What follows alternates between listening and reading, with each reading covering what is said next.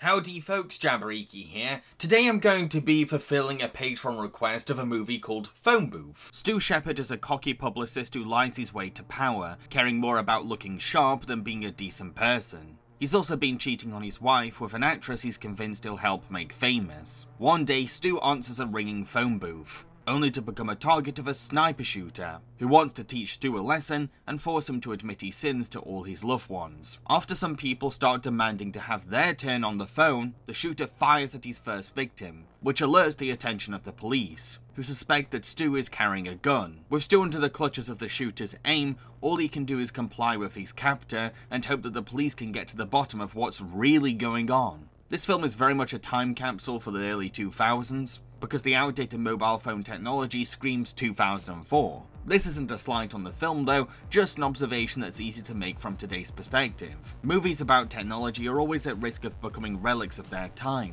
because commercial gadgets, especially phones, rapidly change every single year. However, none of that actually affects the story being told in any way at all. As easy as it is to laugh at how old Stu's cell phone looks, you can tell what it's supposed to be and it has the basic functions needed for the film.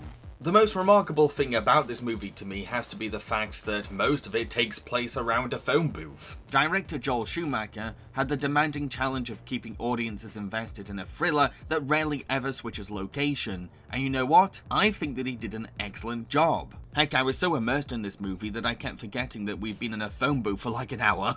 Phone Booth utilizes 4 different cameras to capture every single perspective, whether it's the assassin's aerial view of his targets, the New York street's atmosphere, or the tightly claustrophobic booth itself. It's a constant feeling of unease because we're limited in space, and only get selective views of what's happening. The movie keeps its tension alive by frequently reminding us that Stu can't simply hang up. Not only does he have a sniper pointed at him, but that same dart could be aimed at an innocent citizen, the police, or one of Stu's loved ones. Stu is being greatly compromised. It's this sense of powerlessness that makes the movie so gripping. He has to obey the voice of this faceless assassin at every whim, while doing his best to prevent further deaths from happening, or making himself look guilty to the police. Come on, Stu.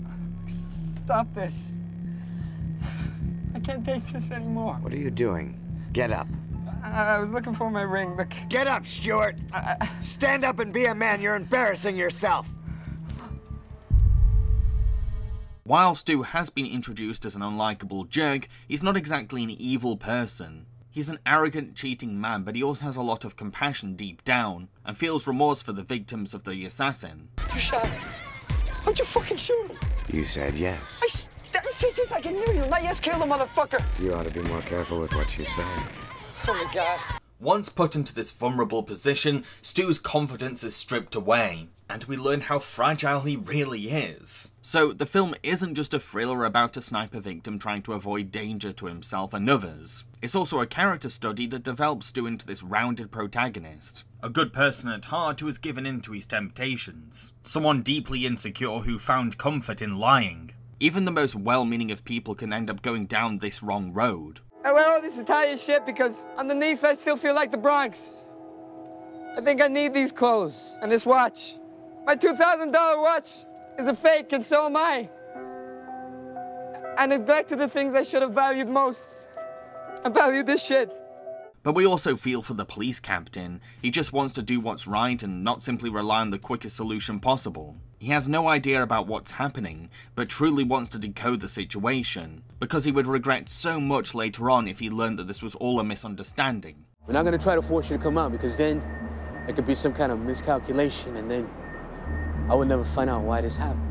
He's got witnesses screaming from the side, peers are yelling at him just to get things done, Stu's concerned wife is insisting she can help somehow, and the assassin is nowhere to be seen. I honestly really admired this guy and felt sorry for his predicament as a captain. Sniper up in one of these buildings.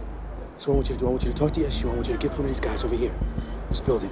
Start looking up here from window to window to window till you find an apartment, okay? I want you to do it quickly, I want you to do it quietly, alright? What about the shooter himself? Well, he's hard to sum up because he's so cryptic. Not only does he keep changing his backstory for giggles, but he also hides a lot under his sleeve for most of the movie. This gives him a creepy, mysterious presence, all amplified by the fact that he's at a great advantage with his sniper, Kiefer Sutherland's voice makes him sound calmly sinister, and no one knows which window he's shooting from. The way he looms over this New York street is almost godlike, as if he's some vengeful deity out to smite the wicked. If you want to save yourself, confess. I already told Kelly everything. Everything? No. No more excuses and half-truths, Stuart. You look out into those cameras and you bare your soul. TV seems to help bring out the worst in people. You should be fine.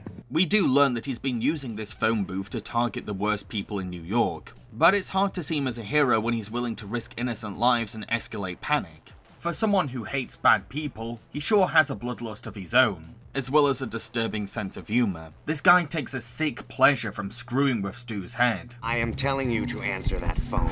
Excuse me! Excuse me! You can't cross in front of here. Answer it! Look, I can't. Please. Don't make me hurt you. Talk to your wife! It's not her calling. How can you be so sure? It's you. It's you, you miserable fuck! Damn, you got me. You continue to impress.